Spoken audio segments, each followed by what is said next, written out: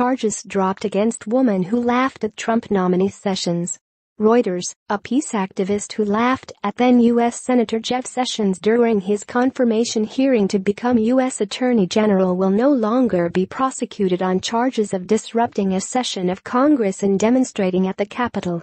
The U.S. Attorney for the District of Columbia filed court papers on Monday, notifying a judge her office was dropping its case against Desiree Feruz, a children's librarian.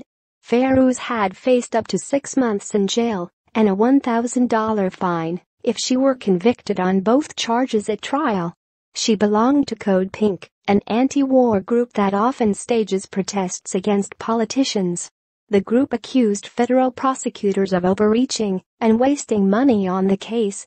"We hope they will scale back this massive overreach and that the success we just saw in Desiree's case will encourage more people to protest in the halls of Congress and on the streets," Code Pink said in a statement on Tuesday.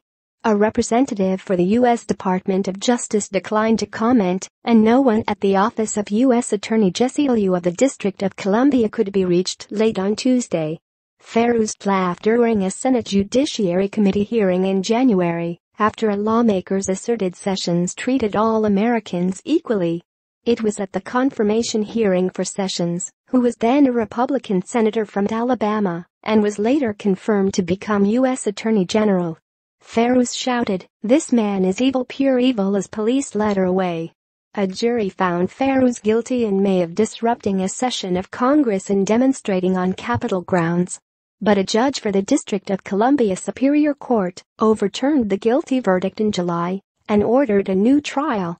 Chief Judge Robert Moran found it was unclear whether Feruz was convicted for laughter or for speaking out as she was removed, Feruz's attorney, Samuel Bogash, said at the time.